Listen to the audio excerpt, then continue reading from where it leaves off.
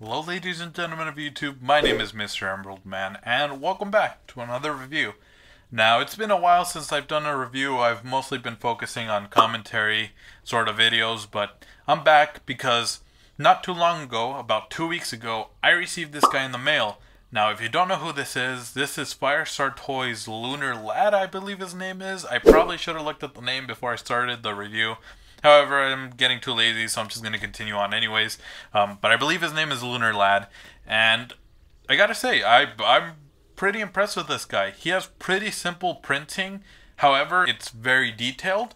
So today I'm here to do a quick review on him. So without further ado, let's just get into this review.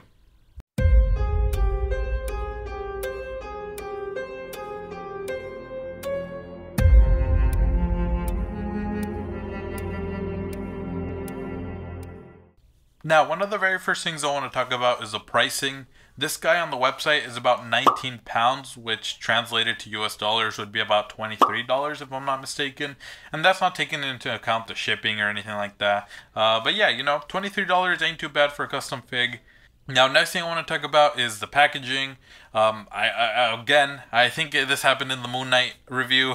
However, I got rid of the packaging. I'll try and have an image up on screen of how the packaging looked like. But yeah, that's basically how you're going to get it, which I think, you know, for $23, the packaging and the figure, it's definitely not too bad. Now, for the accessories, it comes with two standard Lego gray batons.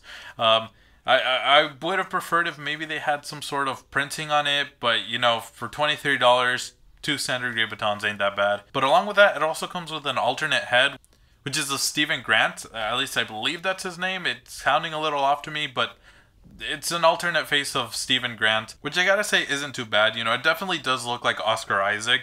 And along with the alternative head, it also comes with an alternative face expression on that head. And then, of course, the hairpiece, that's also included, which is always nice, you know, to include, you know, these types of accessories. Again, the figure's pretty simple, and, you know, the accessories are also pretty simple. But for the pricing, I don't believe it's too bad. Now, let's move on to reviewing the figure itself.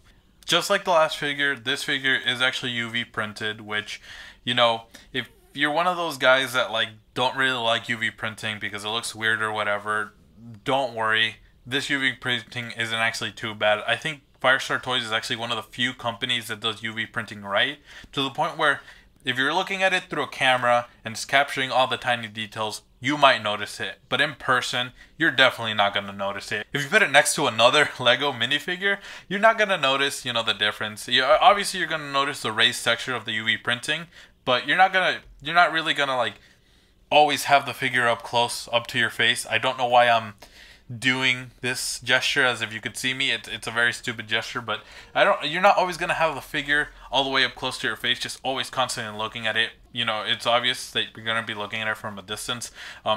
You're not really gonna notice it. Now, let's just go over the printing really quickly. Now, the face, obviously, I feel like it looks like Mr.Knight, but I'm also kind of getting a bit of Deadpool vibes. I don't know why. Maybe it could be the dark round pits around his eye, but it's definitely giving me Deadpool eyes. Now, obviously, moving down to the bottom, it's just a simple tux print. You know, there is a tiny bit of detail, like, here and there on the actual tie and on the actual, I don't know what to call those things, but there's a bit of detail right there. And then obviously moving down to the pants, there's just kind of that line going down definitely makes it seem like it's more dress pants than it would be anything else. And then obviously the shoes right there, it's just simple bandages right there, which I'm not entirely sure if Mr. Knight actually had those kind of shoes in the show. However, it's there and I don't mind. Extra detailing never hurts a figure.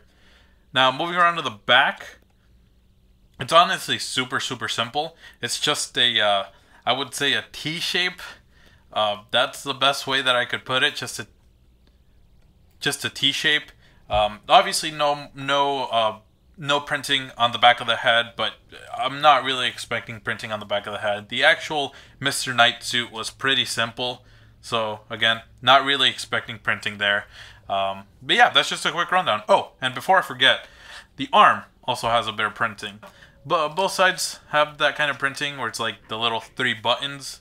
I think that's pretty cool. They definitely didn't have to add that in. However, the fact that they did was kind of a pleasant surprise. And for a very quick comparison, here he is next to my custom painted Mr. Knight figure. And I gotta say that I think Firestar Toys clearly takes the win here. Mine is just painted like a 5-year-old. You know, it's not that good, which obviously when it comes to an amateur painting it by hand, it's not going to be any good.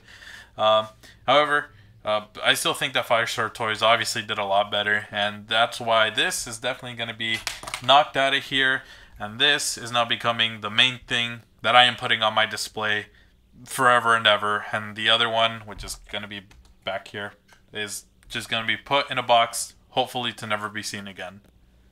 And I also do quickly want to show him with his counterpart, his alter ego, or I'm not sure if he is the alter ego, but here he is next to Mark Spector, aka Moon Knight. And I gotta say, I'm honestly really glad that I took the chance and actually got this figure. It definitely didn't disappoint. As much as it seems like a simple figure, which I know I said this a lot throughout the course of this video, as much as it seems like a simple figure, it's definitely a figure that I recommend you get, especially if you don't happen to have any other Mr. Knight figure. This is definitely, I would say, the best figure you could get for the most affordable pricing. And plus, another plus is that it looks a lot like something Lego would release. And then really quickly, I know that this video is kind of being stretched out, but here are the Firestar Toys Lunar Lad and Lunar Vigilante next to my custom painted Moon Knight and Mr. Knight. And, you know, again, it's just... this is being knocked out, this is being knocked out, and again, these two are just gonna be the main focus of my display because I just did a horrible job, and but I quickly wanted to show that comparison, you know, just for the video, for the sake of the video. So yeah, that's going to be the end of the video. I really hope you all enjoyed. Hopefully I didn't miss anything in this review. Just in case, if you happen to have any questions, drop them down below. I'll be happy to answer them. In case you're still a little bit like on the fence of whether you're going to get this figure or not, drop the questions down below in case I missed anything. I'll quickly answer them for you. And yeah, I know that Firestar Toys also released the Conchu, I believe his name is. It's been a while since I've looked at the show, but I believe that's his name. It's the guy that's controlling these two. I have no intention of personally getting that figure just because it's he wasn't my favorite figure, and I don't really want to waste money on somebody who wasn't really a personal favorite of mine.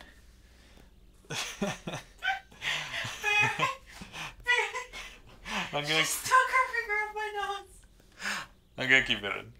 I'm gonna keep that in.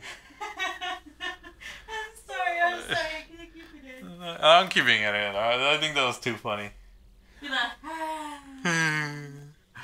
Okay, sorry about that. Anyways, yeah, I have no intention of getting that figure. It's not a character that was a favorite of mine, so I'm definitely not getting that one. But yeah, anyways, I'm gonna end this video here. Hopefully you like and subscribe, and I have more reviews, more everything coming on the way. I know that I've been slacking a little bit. I'm gonna try and get off of that slacking.